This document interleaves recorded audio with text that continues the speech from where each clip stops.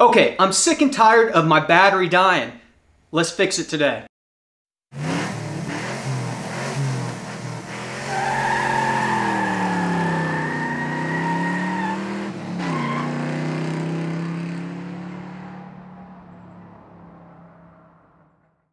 Hey everybody, welcome back to the garage. And if you have seen my video, how to find 12 volt power on your car, I'll post a link in the corner over here. Then you know that I have a circuit that is always energized and it's draining. I found a specific spot in my fuse block where I could tap in using fuse taps. They finally came in. I will put a link down to these down below. Check them out. This should probably cover you for most modern GM cars, Chevy, GMC, Cadillac, all that stuff. These things are great. As I said, they have 2 spots for fuses. One of them retains the original fuse, so your original circuit you're tapping off of is safe, and then it has an additional fuse to make sure that your new circuit is safe. So, great item. They're cheap. As I said, check below. And if you are running something besides a GM, double check, see what kind of fuse you are. These are, I don't even know. I think they're called micro. There's so many different fuses nowadays. The other big thing, and I will put a link down to this below, is use the proper set of crimpers. These things are butt splices. If you do not use a true set of butt splice crimpers, you will have issues. I cannot stress that enough. I have been doing this for almost 20 years, and I've seen so many circuit fails because people are not using the right set of crimpers. So I will put a link down to a cheap set of crimpers. If you're doing any electrical work on your car, buy them, please. Save yourself the trouble.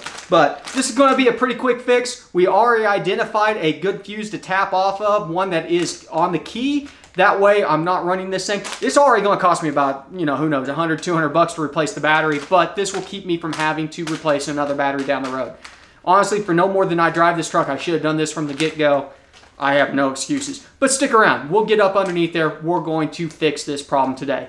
Let's move this camera over so you can see what I'm talking about. Sorry. Okay. Now I'm just coming through here, tossing a couple zip ties on, keep the wire up out of the way, keep everything looking good and clean. I like to hook it to wire, but if you got something like a brake line, as long as you get this thing tight, it shouldn't be an issue. As long as we're keeping it out of the way of the hot stuff. And when we're done, make sure and trim off the ends.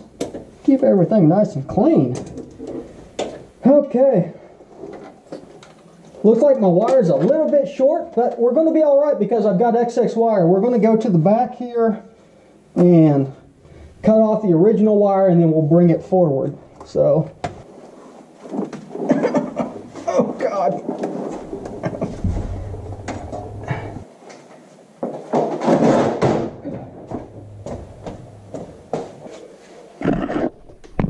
Not sure if you're going to be able to see it, but up above here is the original wire coming back to where it's tapped off. We're going to see if we just can't go ahead and disengage this fuse tap. There we go. And we will clip this wire. It was tied into the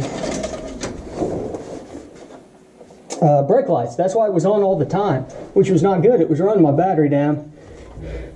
And we're going to be a little bit short, so we're going to have to add another section on. Unfortunately, it's not what I necessarily want to do right now, but it's what I've got to do to make it work.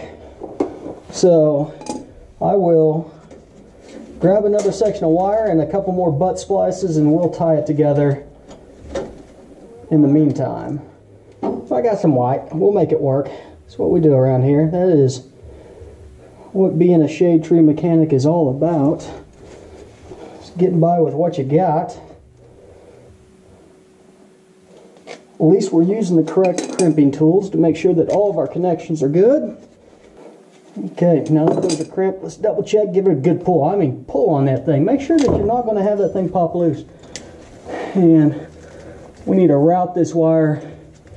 I got to get it up over the 4-link here. Make sure it's not bumping into anything. So, I'm going to have to relocate my creeper because I did not jack the truck up high enough to get underneath the axle. So here we have it. We want to run this stuff up over everything if possible. Man, I should have jacked the other side of the truck up. It's a tight fit. We'll be fine though. We'll make it work.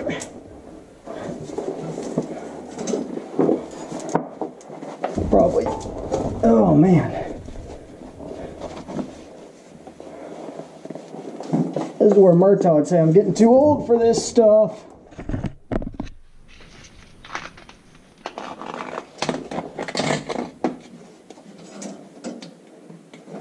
Here's our wires. We are going to meet kind of in the middle here. In the middle somewhere where we can zip tie everything down if I can only find my strippers. There they are. Okay, so I think I found a pretty good circuit here. I got a little 10 amp circuit here for a pump. I'm not sure exactly what it goes for, but it shouldn't be powered on all the time. The nice thing about these fuse taps is that, you know, you still have your original protection in place, and so it's not a big ordeal. I just wouldn't tie them into anything that has to do with like the ECM or the TCM system, because there's a good chance you might mess something up. You know, better safe than sorry. Find a system that's not necessarily critical. Everything is isolated, as I said, so it shouldn't be a big ordeal, but whenever it comes to electronics, anything that actually has any kind of computational power like the ECM is probably a better idea to not tie a fuse into that. So this is, not exactly sure what pump it is, but we should be all right. Let's go see if it's going to work.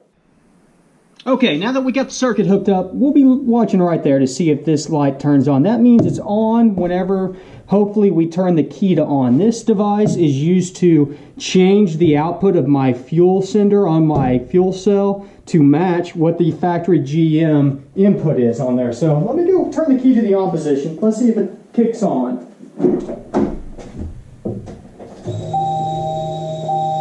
Perfect, that's what we're looking for. Now we should not be killing the battery anymore, hopefully.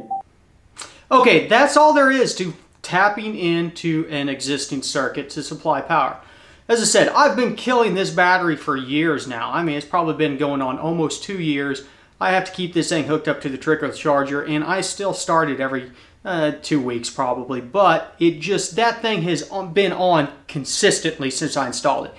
Feels good to finally get it taken care of. And it's not that complicated. As I said, the nice thing about using those fuse taps is that your original circuit stays intact. It is still protected by the original fuse rating.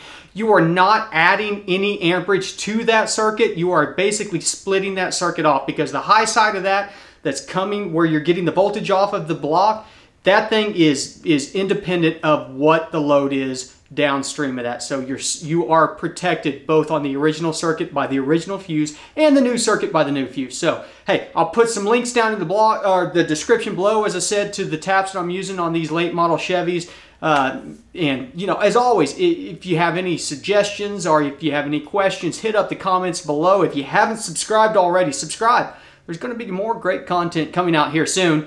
And throw a thumbs up my way if you enjoyed this video. If you didn't, you know, throw a thumbs down my way, but explain to me what you did not like about the video. That way I can get better and I can provide better content for you guys. So let me know if you have any questions. And as always, thanks for stopping by the garage.